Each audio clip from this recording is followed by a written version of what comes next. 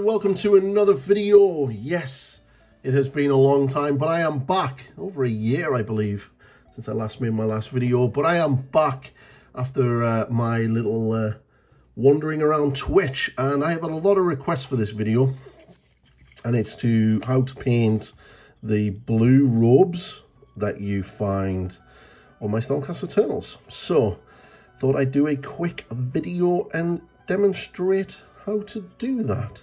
So what I've got is a little miniature from my chariot, and I've put the base coats in. So this is primed black, and then I've tidied everything up, and it's got Calidor Sky, and then I'm using Corax White just to sort of base coat in those areas. So first things first, what we're going to do is we're going to get some thinned down Cantor blue, just take the extra off the thing, and I'm just going to run this right in the recesses.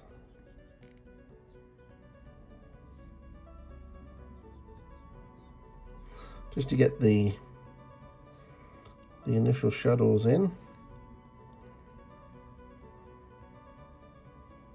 Don't worry if you make a mistake, we're going to tidy that up shortly. So you're going to let that dry, and then we're going to start building up the highlights. Okay, so now once that's dry and you've got them in, it's a little bit wet, but what you want to do is mix in 3 parts Calidor Sky to 1 part Teclis Blue. And now with this being quite thin, put a bit of water in there. You just want to bring this highlight to the raised areas. This is a little bit of an annoying cloak because it's got a lot of folds near the top, but just using your side of the brush, just pick that out. And what we're going to do, so now we're going to add a little bit more. So when I say a little bit, you're really sort of looking at about that much, so not too much. So you're coming up to almost 50-50. And again,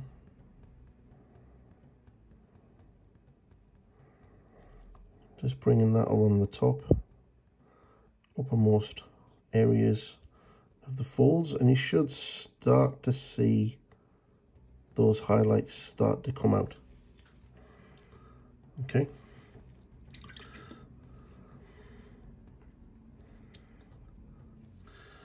Next, using some pure Teclis Blue, thinning it down with a little bit of medium.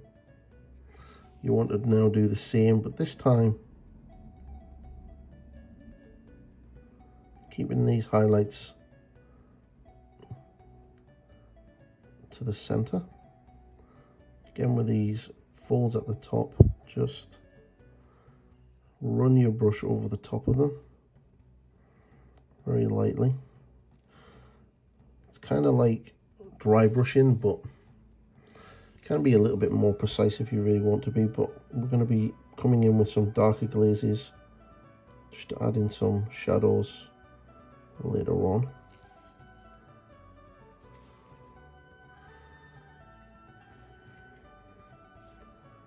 Just again here, just to smooth that out. Okay, you're now using some Lithorian blue. You know, again, about this much. Mix that into your Teclis Blue, so it's probably like a 50-50 mix now.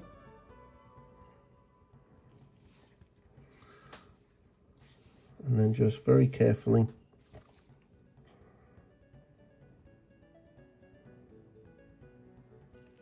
start being more precise.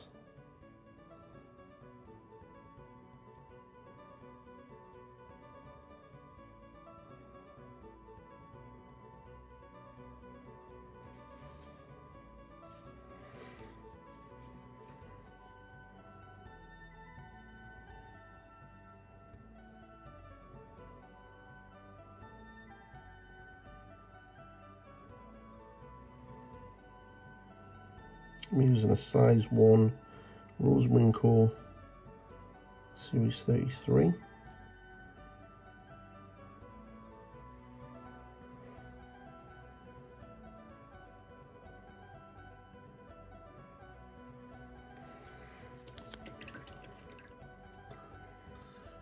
Okay, now it's just going to smooth out some of these transitions. So you're going to get some of your previous Calidor Teclis blue mix, and you're just going to thin it down slightly. And whereas the top of these folds here, you're just going to gently just bring that mix to the top. It's just, this will just smooth out the transition of colours and create that little bit of a blend on those larger folds.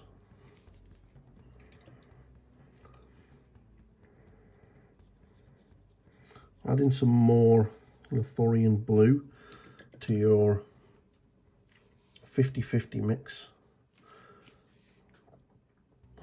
What we'll be able to do is just push that in. Just let that, feather that out a little bit.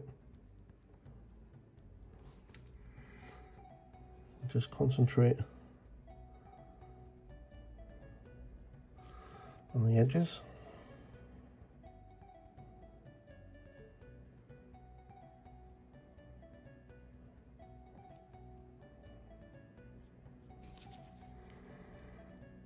Just to push those highlights up. Again, on the top of these smaller folds, using the tip of the brush.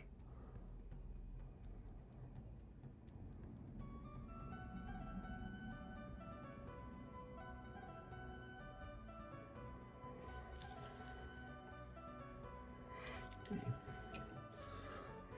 So what I'm going to do now is I'm going to take some of that thinned Contour blue and very carefully I'm just going to run it into these deeper folds.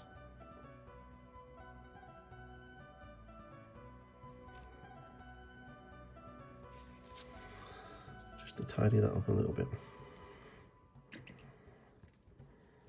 Okay, so once those are dry, what you want to do is just get some pure Lithorian blue and thin that right down. And then to the more highest points, so the edge here, this is almost like a glaze. You just want to start bringing that onto the highest, most prominent points of the cloth.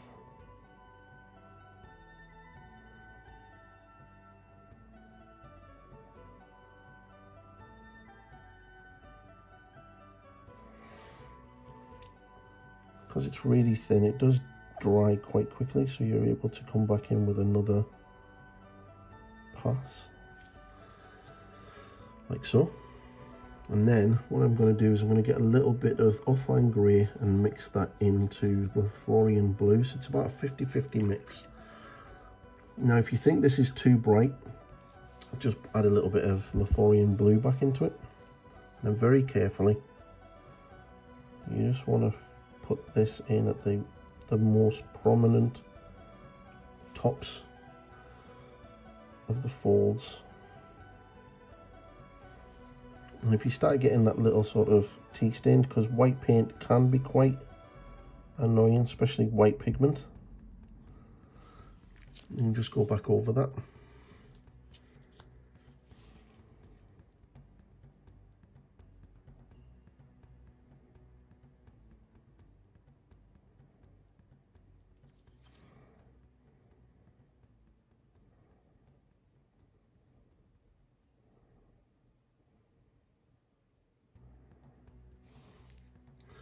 Get those folds in.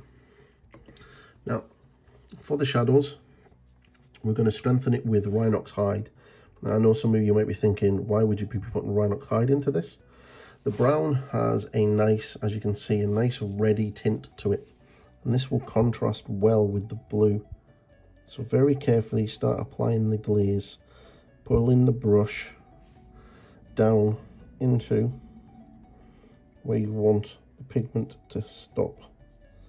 So you want to pull the brush, so for this area here, I want to pull the brush like this, keeping that pigment in the center. Don't worry if you make a mistake on the white, I haven't done the white yet.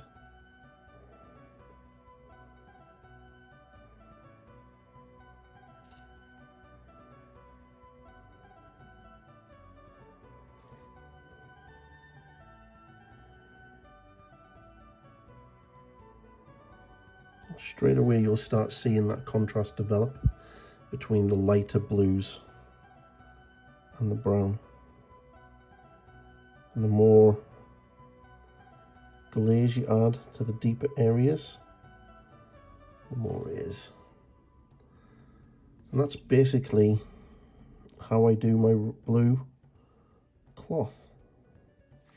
On characters I spend a lot longer time making sure that the blends are a lot tighter, but that's it. That's how I do the blue cloth. So obviously very quick and very, very easy. So if you like my content, please hit the subscribe button and ring that bell. It really does help channels. The YouTube algorithm really loves that stuff. And you can also catch me when I live stream on a Sunday afternoon from 12 till 3 with Sunday Lunch with Pointy. And you can also catch me on a Tuesday night from 8 o'clock to 10 o'clock British Standard Time, where I will generally chat about the hobby and the hobby news and do some hobby projects and paint along. I am currently working on my Slaves to Darkness army, so it's pretty cool. So you can also help me by heading over to the Patreon. You don't have to. There is nothing behind a paywall, and I don't try to put anything behind a paywall. But if you want to help, then that'll be really, really cool as well. And also spread the word on social media that I'm now making content would be awesome. I do have a Discord channel. I'll be putting the Discord channel down into the description, and if you want to head over, you can do. So thanks very much for taking the time to watch the video. I hope to see you in the next one. Goodbye.